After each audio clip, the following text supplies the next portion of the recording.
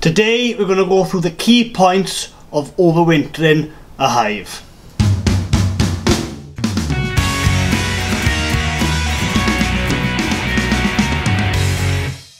Hello, I'm Griff Rees. Welcome to Gwyn and Griffith. Here we talk everything beekeeping, farming, countryside living, and we do reviews as well. Now today I'm going to go through the checklist or how to do or what to do list, whatever you want to call it, of wintering bees. Now it's getting into winter here at the time of recording this video, so we're starting to do our winter checks. Now before we go into what you need to do to overwinter your hive, let's talk about what kills bees when they go into winter. What are the main reasons that causes bee death? So let's write that down here.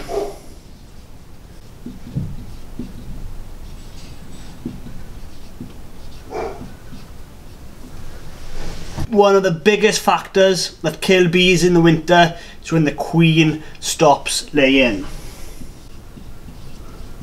Another thing, a big factor, is starvation. So if you haven't fed your bees enough, or they're consuming the feed faster than most winters, say for example we get a mild winter, the bees are consuming the feed much quicker, then the bees can starve to death. Another important factor is damp. Now the cold doesn't really kill the bees, it's when the bees get damp and that goes cold, that's what kills the bees. So you want to make sure we look at ventilation and insulation. We go through that later on. And then one of the biggest factors, especially in the UK, that kills bees is Varroa. So the Varroa mites.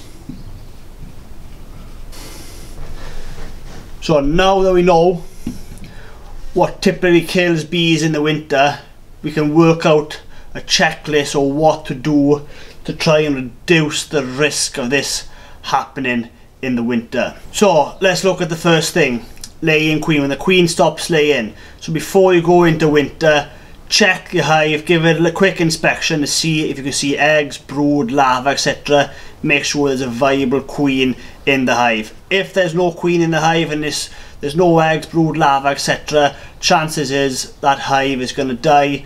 So you don't want to spend money to treat that hive or feed it, because that hive is going to die over the winter. The bees can't produce another queen over the winter, so they are going to die. So the way around that is you unite two hives together.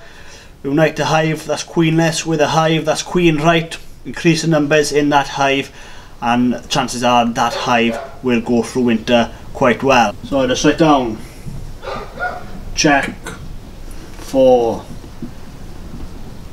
laying queen. Okay, so look at what else is a problem. Bees starving. So you want to feed your bees before going into winter, or you want to make sure they've got at least 15 kilo of either honey or feed. So the way to do it, and I'll go through all these points individually in another video explaining in detail all these points I'm going to make today. So feeding your bees, make sure you feed your bees before going into the winter, and you want that hive to be at least 15 kilos heavy. So 15 kilos of feed minimum going into that hive. Now that can either be honey they've already got in the hive, or that's going to be feed that you're going to feed your bees. So we write down 15 kgs of feed. The next thing is damp. Damp kills bees. Wet bees are not going to go through the winter. So check your hive, make sure the roof is dry, the timber work is in good order, that water is not going to seep into the hive. Now if, like me, running most of your timber hives on Varroa floors, then a key aspect to protect that hive from damp is to put insulation under the roof. Now I like to use the insulation sheets. It's either the Kingspan or a similar make.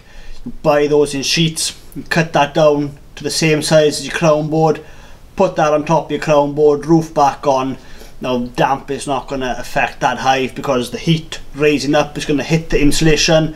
It's not going to hit the cold roof, so it's not going to turn into water and drip down over the bees, and that's going to keep the hive at optimum temperature, make it a lot easier for the bees to stay warm and to keep that hive at the temperature that they require that to be. So we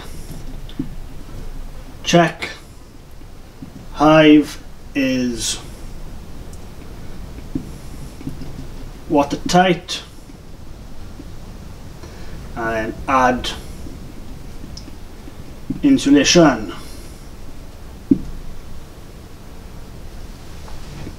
Now another killer, like I mentioned, is Varroa.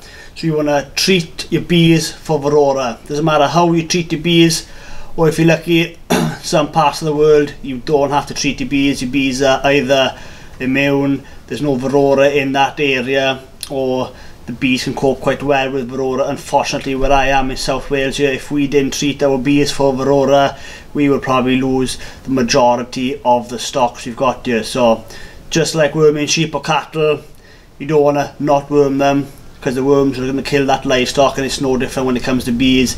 The Varroa mites, they do kill the bees, either through direct infection by killing the bees, by damaging their wings, damaging their abdominums, or through secondary infection when you've got a big mite chewing off the back, creating a big open wound. Secondary infection infects the bees. So what you want to do to avoid the Varroa, we treat the Varroa. So treat your bees.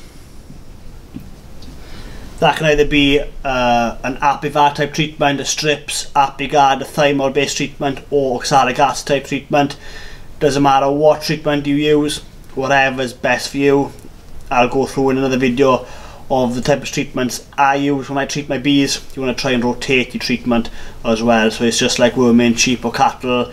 You rotate the different worming so that you don't get mites or worms that's immune to the treatment. It's exactly the same when it comes to Varroa.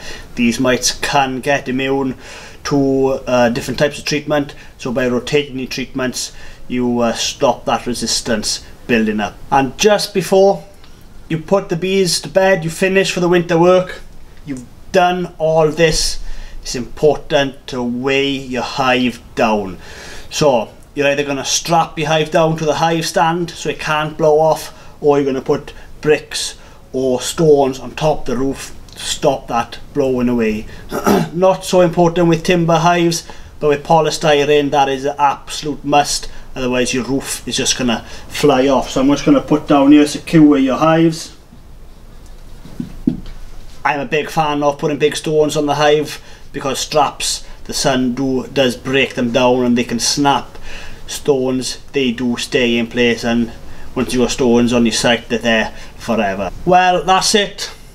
That's what causes bee deaths, and this is the best way to reduce the chance of your bees dying in the winter. Now remember, if your bees are going into winter, say November time, they've got the 15 kilos of feed on. When it comes to January time, you want to check your hives, you want to heft every single hive. There's a video on my YouTube explaining how to heft a hive. Check that out if you don't know how to do it. So you just check the hive, see what the weight is like. If it's very heavy, then there's no need to do anything else to it. If that hive is light, you don't want to be feeding syrup midwinter when the temperatures are very, very cold. The bees are just not going to be bringing that down. So you want to add fondant on roughly in January time. That's when I check my bees. That's when I heft the hives. More often than not, as long as we get a good winter, the 15 kilos of feed inside that hive is going to be ample till spring. But if we do get a very, very mild winter, the bees are going to consume in that food a lot quicker, and they might need a little extra top up. Well, that's it. Thanks for watching this video, and don't forget to subscribe to my channel. Click the subscribe button and click that bell notification so you're notified of when a new video is uploaded. I try my best to put a new video out every week. Thanks for watching.